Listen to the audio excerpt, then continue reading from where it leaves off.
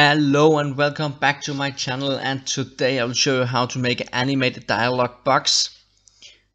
So if you see here to the right, you can control the script with letters per second, so how fast it should show the letters.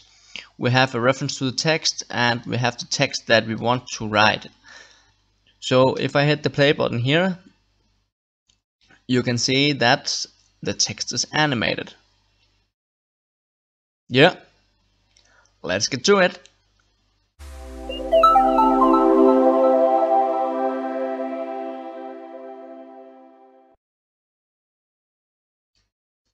So let's start up to set up the UI, and here we'll need an UI image, and I will just center this. Let's scale it up a bit like this. If you hold down the Alt key, it will scale to both sides.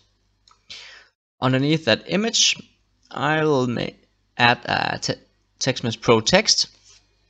If you haven't used TextMesh Pro before, it will ask you to install it first.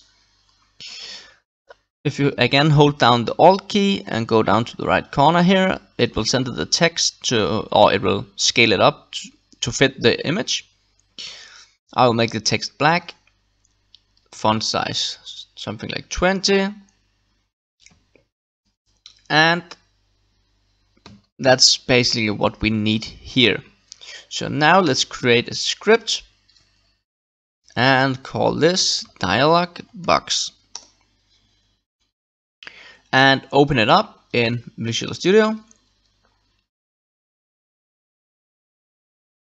And here we can delete the start and update.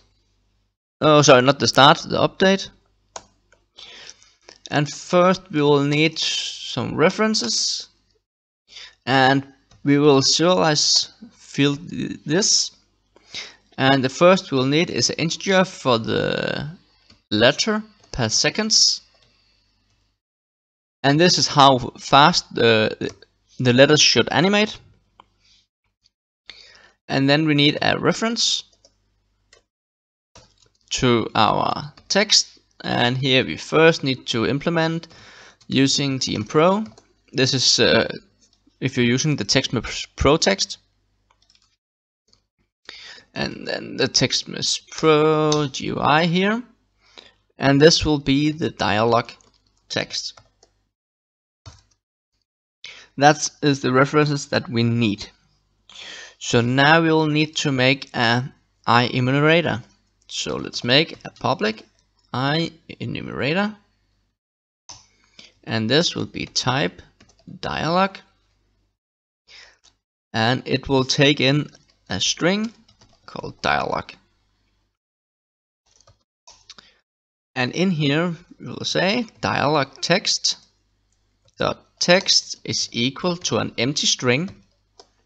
So this means that there's nothing in the string. And then we need a for each loop. So if you type for e and hit tab 2 times, it will automatically write this. And here we will say letter in the collection of dialog dot to cherry array, and this will simple like this. This will make an array of all the letters in the dialog. Then we will need to say dialog text dot text plus equal letter, and then yield return new wait for seconds, and here we'll say 1 second divided with letter per second. And then we of course need to call the coroutine, and this we can do in the start function. Start coroutine. What coroutine do we need to start? We will start the type dialog, and then we need to write, what do we? want to write in the dialog box. And here I will just say, remember to like and subscribe, like this, and remember to close it. And then we head back to Unity.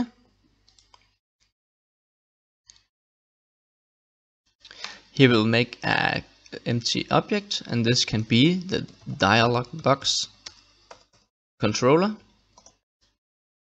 Now drag the script to the controller, and here you have the letter per seconds, let's say 10. Drag in the text, hit the play button, and here you go. So another way that we can do this is a good way if you wanna use it from another script. I will show that as well.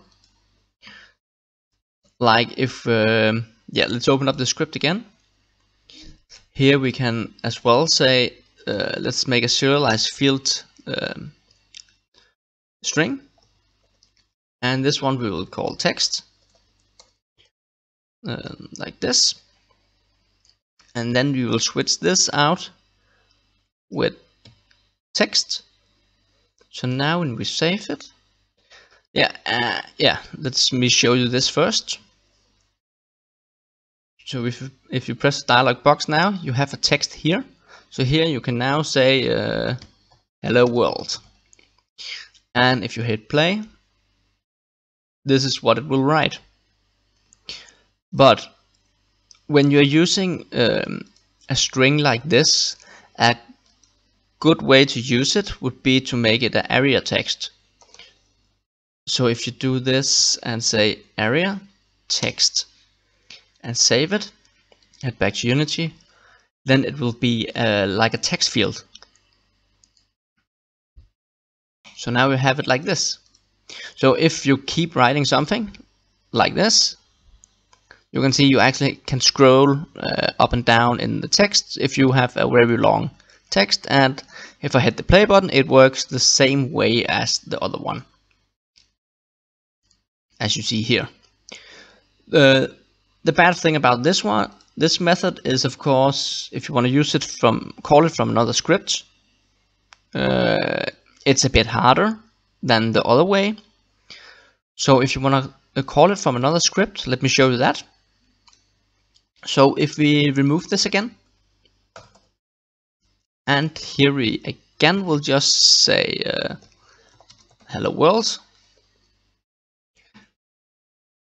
then we can go back to Unity, make an empty game object, and this one we will just call test. We'll make a new script and call this the test script, and this could of course be any script. And now on your test, drag in that script, open it up. Then we need a reference to the dialog script. So let's make a private dialog. It was my private dialog. What I'm doing wrong. Dialog box, and this will just call dialog text. Then in the start function we can say dialog text is equal to find object of type, and we will find the dialog box. So now we have a reference to it, and then we can say start coroutine. We will start the dialog text, or that is the script we want to go to, and here we will type dialog, and then we can just in here type remember to like and subscribe, and close this one. And in the dialog box we of course need to remove this coroutine, So now you have the script in here, and you have exited from here. So if you maybe have multiple places where you want to do this, you can just call this from other scripts as well. So now when you head back to Unity, hit the play button, it will write in the text box.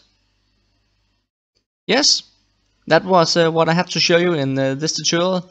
If you want to see more videos from me, please hit the likes and subscribe button below. Thanks a lot, and see you next time.